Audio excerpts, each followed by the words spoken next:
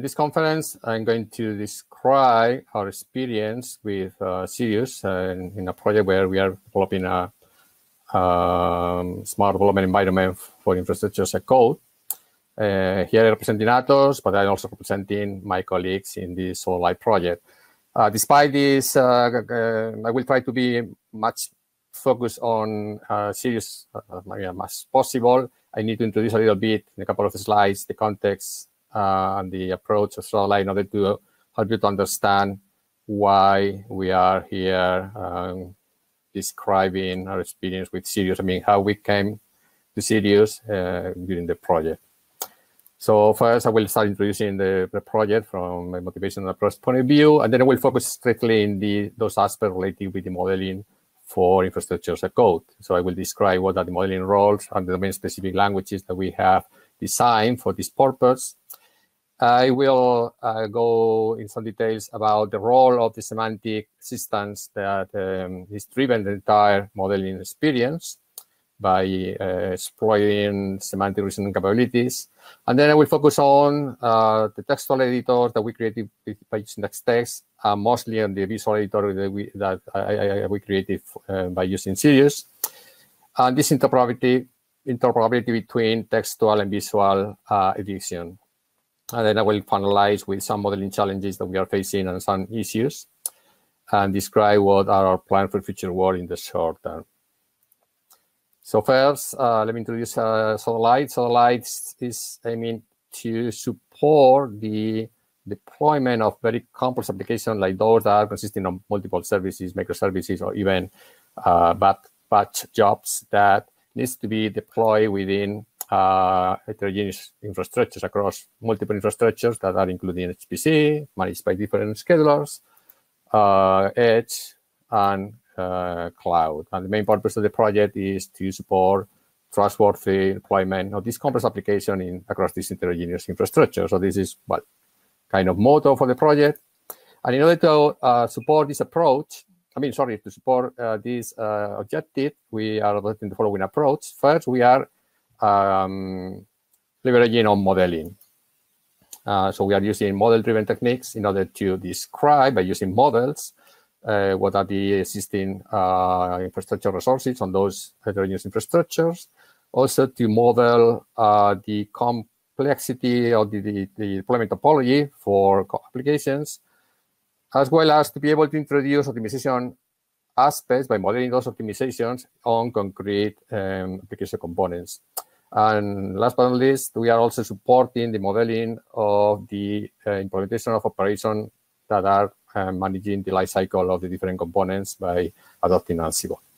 So this is the modeling part. Once we created those models, from those models we can create infrastructure as a code. So we can define and create and build images. We can also create the ultimate Tosca blueprint, which is driven the overall deployment in the orchestrator. But also we can support the automatic discovery of infrastructure resources that are populating the modeling repositories. And we are also supporting the validation of the infrastructure as a code artifacts, including the detection of the smells and the building of all the required Ansible playbooks. And at runtime, we are supporting parallel and resumable deployment with the orchestrator and the dynamic configuration of monitoring for deploy applications, as well as to support autonomic computing at the level of refactoring deployments upon the detection of anomalous behavior. But in the presentation, I will focus on the modeling aspects, which are relevant here in this conference. And I will start by describing what are the modeling roles. First, we have resource expert, who has the expertise to describe the infrastructure resources, describing their types, but by creating resource models that are instances of our resource model domain-specific language that we have created, that is borrowing concepts from OASIS Tosca specification, particularly for those types that are described in Tosca. The owner of the application expert, will describe the complex topology of the application deployment by creating abstract application deployment models, which are instances of domain-specific language that we have also created by borrowing the concepts from the Tosca template specification. I will describe this why we are using Tosca as much as possible.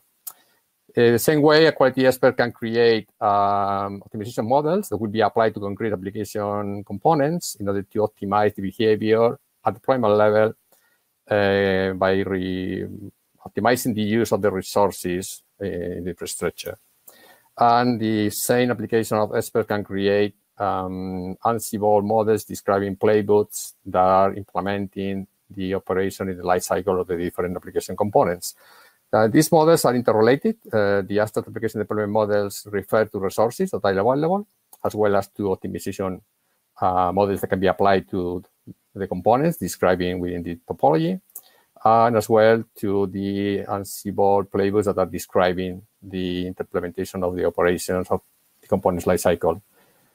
Similarly, these Ansible playbooks are also applied in resources when the lifecycle of the resource needs to be specified. So these two meta models or domain-specific languages are being quite close to Tosca specification, because out of this model we will create in the infrastructure as a code the corresponding Tosca blueprint, and we decided not to be so far from the target specification in order to help the users to get familiarized with these languages that we are proposing. So considering those languages, we created an IDE based on Eclipse, where we are supporting the specification of all those artifacts. But we are strongly rely on semantic knowledge base, which is acting not only as a repository of all those resources, infrastructure resources, application components, optimization models, and so on, but also are providing us with assistance to the user when the user is creating the models, by providing contextual information that fits into this particular modeling point, by providing knowledge that can be inferred from the knowledge base, and so on. So all the references are taken from the knowledge base and provided to the user. I will show you this in a while. But also it's providing semantic validation. I mean, the textual editors and graphical editors are providing syntactic validation, but the semantic validation needs to be relied on this knowledge inference provided by the knowledge base, as well as to suggest possible optimization on concrete components by inspecting the component nature, the component characteristics. So at the beginning, we started by creating textual editors. That was our initial intention. And for that, we adopted Xtext, and we created, using Xtext, the different domain-specific language grammars. I mean, they were specified with Xtext because we consider that the kind of user that will be using these editors will be maybe developers, but also because the textual edition has much better performance in terms of productivity. But of course, the learning curve is steady. I mean, the communication skills with textual editors are poor compared to visual editors. I will describe this. I will elaborate on this more when comparing textual versus visual. So we created a textual editor for describing deployment topologies, which are based on Tosca. And we are adopting a modular modeling where we can isolate entities within a module that can be imported. So when we are retrieving information from the knowledge base, we are not exploring the entire solution space. We are selecting those modules for which we are interested.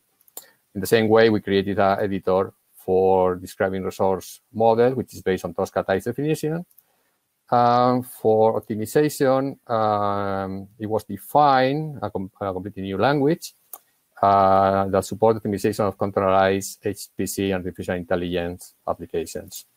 And for Ansible, we support the implementation, I mean, the definition of the implementation of interface operation as Ansible playbooks. And this language was, this DSL was also created in the context of the project. So apart from the editors, we are supporting by assisting with the knowledge base. By the knowledge base, we are assisting context-aware modeling assistance, not only at the syntactical point of view that is supported by Xtext or by cross references, but also by retrieving information that can be inferred from the knowledge base. This is provided by the knowledge base at the point where it's required, so we can select what are the possible existing nodes that can satisfy a particular requirement, or we can identify what are the properties in the hierarchy of a particular component type, or I mean, we can obtain multiple information from the knowledge base that speed up the modeling of the tool. Similarly, we can request the knowledge base to conduct a semantic validation of the model, and the semantic validation will spot possible model deficiencies, errors, or suggestions in order to improve a particular aspect of the model. And in some cases, when those options are available, quick fixes are offered to the user, so the user can just select the quick fix and apply the patch. Similarly, optimization recommendations are also provided. And a nice feature is that even if the model is incomplete, the knowledge base can try to complete the model by fulfilling all those requirements that have not been met. So in terms of visual editors, then we realize, and we also be advised by our reviewers to create visual representation of the model. So we started by creating, using Sirius visual representation that was automatically generated out of the Xtext model. We adopted the Xtext Sirius integration facilities. The model at the beginning was completely read-only, and then is when we created support as well for creating the model with the palette. So the model can be also created in the canvas, and the models are being synchronized with the Xtext model. And for fine-grained edition, we created the corresponding property for base views. So as an example, here I have the AIE, where I have a number of AVM models and the corresponding editor, the graphical editor. The graphical editor, in this case, contains a huge number of components that when you click on every component, you have the associated property view, and the information is retrieved from the knowledge base. So depending on the property, I mean, the aspect of the model that you are selecting, you will be getting different kind of information that is always retrieved from the knowledge base. Similarly, as commented before in the slides, in the textual editor, you can just use content assistant in order to get information at the point where you are requesting. So it will be synthetic information about to know what kind of properties you can inject into the model, or you can also get information from the knowledge base. So one of the nice aspects of this approach by combining Xtext and Sirius is that you can provide different viewpoints for the same model. The core model is same, is shared among all those visual and textual editors, but it's some issues with the synchronization that I will comment later. But from the communication point of view, you are combining high productivity in the textual editors with the high communication abilities, capabilities in the graphical editors. And also, you can also use the outline, which in case of the Xtext is a tree base, and in case of the Sirius is a kind of thumbnail view. So if you select a particular, here in the outline, when you have selected the textual editor, you can see all the entities that you have, and even if you select one, you can see that one in the textual editor. And in case that you select the visual editor created by Sirius, you can use the outline in order to navigate through the model. Here I have another example of model that shows other kind of entities, like for instance, policies, not only components nodes. And the visual representation offers a huge possibilities for communication. For us, it was a very, very, very good experience to combine both. So in the next slides, I want to share with you some thoughts about, because this is our first experience with Sirius, and then we were facing with a number of issues, apart from the technical issues that you face when you are learning a new framework. The first point is that Tosca is not providing any kind of visual standard notation, so you have to invent one by yourself. It's not like UML that provides a visual notation. In this case, we needed to create one. So first, we had to take decisions about the level of granularity in the visual modeling, because the models, the textual models based on Tosca, are quite huge in terms of the amount of information that is provided for a single policy or for a single component. And we had to determine what is the amount of information that needs to be rendered in the canvas, in the screen. What information can be just hidden and be edited with the form, associated form in the properties view. So these were the kind of decisions that we needed to take. For instance, in case of policy, we decided to split the policies and separate the triggers in different entities, even if they belong to the same policy and they cannot live outside it. There were also another aspect that we had to take into account, that was how to distribute the different modeling entities, how to distribute the connections, because here there are properties that are referring to others, and we decided to use references, links, but combining this link with icons that explain the kind of link it is. As well as, for instance, for target filter for triggers in policies, we use edge connections associated with links in order to combine the different components. So these are the kind of decisions that we need to take, that we would like to learn from you and to share with you, and also to get your experience and to get advice from you. And another aspect that for us was quite important, well, for all these kind of modeling, I was very biased, very influenced by the UML notation and by the, for instance, Papyrus tool, in order to determine how to create, how to design these entities in the visual editor. And another aspect is to combine the possibility to inline edition, so you can click on one of those entities and type directly what is the, to name or to change the properties here in line with the form-based edition. This is something that is not done, and we have, I'm planning to do similar to the Papyrus UML editor, that some properties can be edited in line. In terms of non-issues, the main issue we are facing is based on the decision we're taking when we were creating the textual notation, because we wanted to adopt the YAML notation, which is quite popular in the Tosca domain. But this YAML notation has some troubles, some drawbacks, because it's indentation or positional base, and as soon as you change the indentation, the complete semantics of the model changes, and there is no way for the Xtext engine to figure out what you mean, what your intention. And even if Xtext support formatting, automatic formatting, the automatic formatting is expecting that the model is correct. And if you change the indentation, the model gets wrong. No? For instance, here I just change the indentation in one single entity. I get an error because it's not expected to have a type here. It's expected to have something different.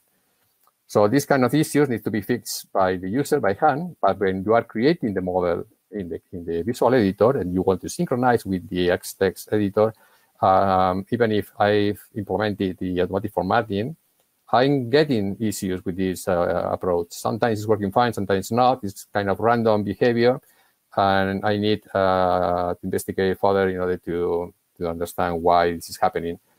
It's just requiring the user to fix the saving when I create the model in the graphical editor.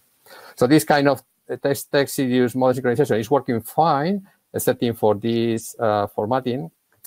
And another issue that I was facing was that I tried to use the Ultron Xtext integration with Sirius inline editors that are here available.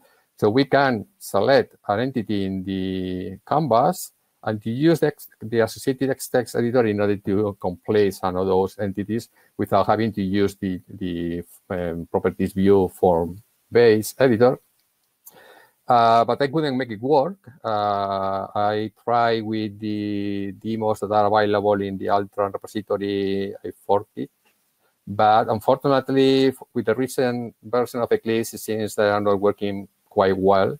So I need to further investigate what's going on and try to fix these issues, because this kind of integration between Xtext and Sirius is extremely helpful. I think it's a very nice feature and provides a lot of functionality, extra functionality from both worlds. Well, just to finalize, in terms of future work, we are planning to address all these non-issues and to start working in the line edition of the deployment topology models. And for the future, I mean, just after the summer break, I'm planning to start trying to migrate this editor, I mean, the Sirius-based editor, into the Sirius web, also because we have been requested by the AC reviewers and also within the project.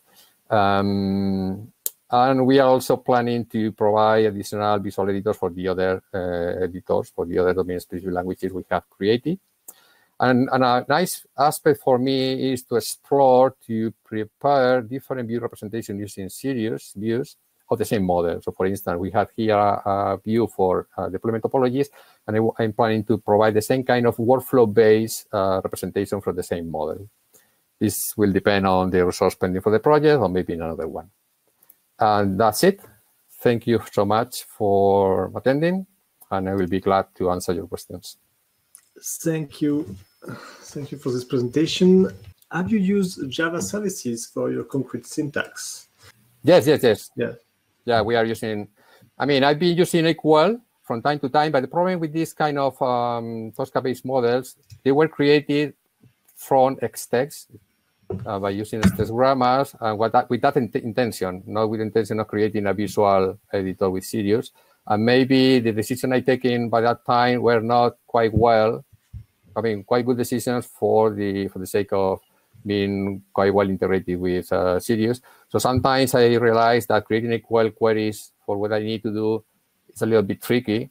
So typically I'm using services that simplifies a lot what I need to do.